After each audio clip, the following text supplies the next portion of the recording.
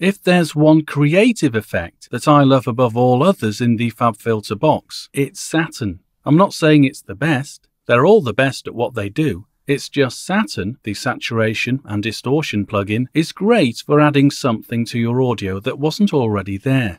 Great plugins like Pro DS or Pro C don't add to the sound, they enhance the sound. Anyway, let's have a look at Saturn's user interface here. I've got a copy of it here inserted on our guitar track, and I've got it viewed in expanded mode. And you can choose between the expanded and the normal mode by clicking down at the bottom right hand corner. This is the VST3 version of the plugin, so it adapts to whether it has a mono or stereo signal going through it. If you do have a stereo signal, you'll see the familiar extra rings around some dials, as we've seen in other FabFilter plugins. Also familiar are the A-Bing and undo and redo options across the top, and this presets button with a multitude of getting started options. I'll get back to this later. Let's look at the other buttons and the dials first. Here's the bypass button, and here you can save your adjusted parameters as a preset with this button. And below we have these 4 dials. This mix dial allows you to have 100% of affected sound, or dialed down towards 0%, you'll get a blend of the dry signal. Moving along we get feedback, and you can use this to feed varying amounts of a delayed copy of a particular chosen frequency band. And we'll look at how to create multiple frequency bands in a moment. But here, with one frequency band at present, we can feed a delayed version back into the main input. Related to this dial is the adjacent frequency dial. It focuses on and sets the ring-in frequency of a feedback loop. FabFilter provide the comparison in their help guide to be like placing a microphone in front of an amplifier. And as you move this mic closer to the speaker, the higher the ring-in frequency. We'll listen to the effect of this later to get a better idea. The dynamics dial allows you to either expand or compress the dynamics of the level. Turned anti-clockwise expands the dynamic range, whilst dialing clockwise compresses the chosen frequency band. You might have guessed by now that this button is the familiar style button present in most FabFilter plugins. You'll reveal a good number of preset-specific related styles here. Now, as I've got this inserted on our guitar track, I'll choose Clean Tube for now. The larger, most predominant parameter is this centrally located drive dial. At present it's set to 20%, so we'll add in or colour whatever preset we've chosen by that amount. So you can see then, whatever preset you choose and however you adapt it, by using the drive dial, you'll be able to blend gradations, shall we say, of how much that effect is imposed, and focused on a particular frequency band. You'll no doubt notice the red gradient colour scheme above becomes more or less intense as you drive the dial up or down. This is affecting the whole audio signal at the moment because we've set to one frequency band. But to add up to 6 split frequency bands, move over the main display, and where you see that plus button emerge, click to split at that point. And then you can left click and drag the vertical split point to a different frequency crossing point. And the frequency is indicated above in the rectangular information box. The buttons and parameters below move across the screen to situate below the selected band. If I choose band 1 by selecting the volume slider, the parameters below reposition to affect this band only. The volume slider attenuates by dragging down and amplifies by moving up. I'll double click in here to type in 0 dB to go back to the neutral position. Remember, you can click to access 6 frequency bands if you require that many.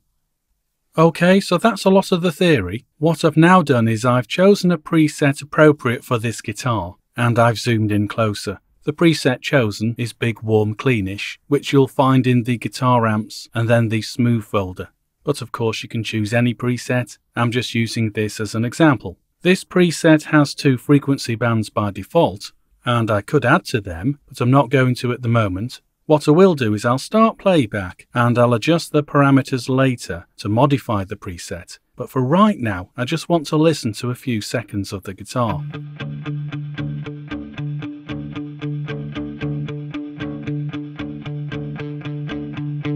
This guitar will sound slightly different to the original because this preset has the drive dialed up to around about 75%. and you'll see that band 1 has a gain boost of 4 decibels to increase those frequencies by that amount. Remember though, you're not restricted to where the preset bands are. You could drag this vertical slider to adjust the frequency crossover point. Now I'm not going to, but it's there should you need to. Possibly you want to change the style. I'll change from smooth amp to warm tape, and we'll have a listen in cycle mode and modify as we go along. I'll reduce the level for band 1 frequencies. As it's reduced, you can hear the bottom end fall away, so I'll take it back up again. I'll adjust band 2 too to suit the audio, and of course you can carve out specific frequency areas this way. I will add another band, and I'll adjust its level down considerably. And with band 3, I'll emphasize this frequency area by 1 decibel. Maybe the bass area is too much now, so I'll reduce that.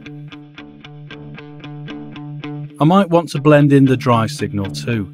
I'll sweep through to hear the difference. Now on reflection, I think I am going to leave it at 100%, but I will increase the feedback to add in a delayed copy of this band, band 1.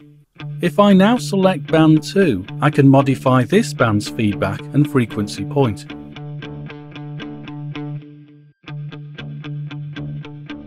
And with band 2, I'll try out expanding and compressing the dynamic range by rotating the dynamics dial. Going anti-clockwise expands our dynamic range, whereas going clockwise compresses it. Remember, this is for band 2 only. I'll return to neutral. As you can see, band 2 has a drive setting of 53%. Well, you can modify this as required. Now I'll select band 3 by clicking within the band 3 area. I'll drive this up to around 76%, but reduce the band 3 drive to 29%. Notice to the right of the drive dial we have 4 tone sliders to modify further. I can adjust the selected band's bass, mid, treble and presence here to modify the generated harmonics from this algorithm.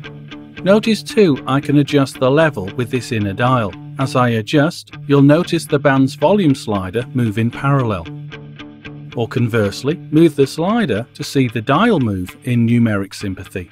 I'll take to 0 dB. At the foot is this HQ button. I'll activate this high quality mode to engage 8 times oversampling to help get rid of any aliasing. Now my main input and output dials at the moment are set below unity, in case of any extra volume caused by boosting bands. But I'll take to 0 dB for both. Simply click to reveal their respective dials, as we've done with other FabFilter plugins. Right, I'm going to finish up for this tutorial now that we've had a look at Saturn's user interface and had a quick listen to this guitar track playing through a preset, whilst all the time modifying to suit.